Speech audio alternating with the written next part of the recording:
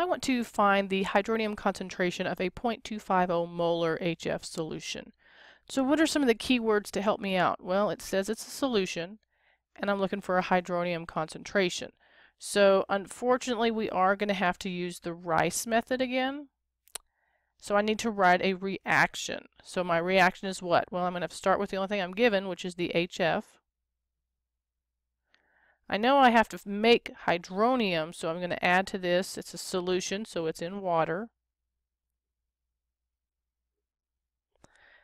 Since we have to make that, we know we're adding the hydrogen to the H2O to become the hydronium ion. That means that to HF, we are removing a proton to make it F minus. So there's my balanced equation. Now, what are my initial concentrations? Well, the only thing I'm given is for HF, so this is 0.250. This is a liquid, so we don't care about it. This is 0, and this is 0, because I didn't start with anything.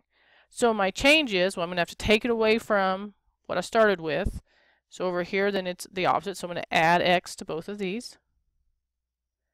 And then I'm going to draw my line. So at equilibrium, I'm going to add straight down. So I've got 0.250 minus x, then I've got x and x.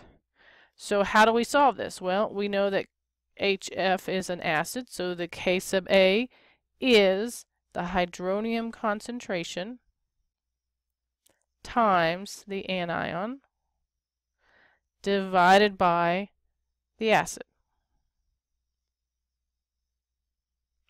Alright, so how do you find Ka? Well, you've got to have a table in a book. So you need to open up your book or your ebook and find the Ka value, which is 3.5 times 10 to the minus 4th.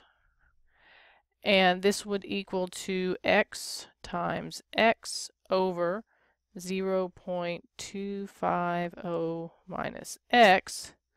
Man, I sure would like to know if I can do an approximation on that. So there's two ways you can do it. Remember, you can find the approximation and then determine it, or you can get an answer and then make sure it was less than 5%. So let's do the second one. Let's go ahead and just approximate this to be x squared over 0.250.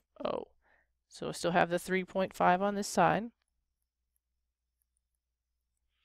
So then I'm going to come up here, and I'm going to cross multiply and set equal. So I get 3.5 times 10 to the minus 4th times 0.250, and that's going to be approximately equal to x squared.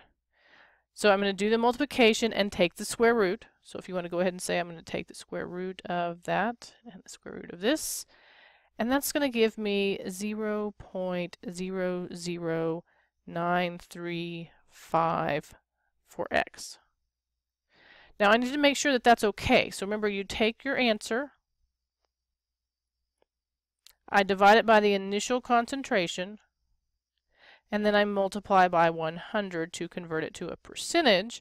And when I did that, I got 3.74%, which, thank goodness, is less than 5%. So it's okay to use that method. So our final answer is just 0.00935 molar.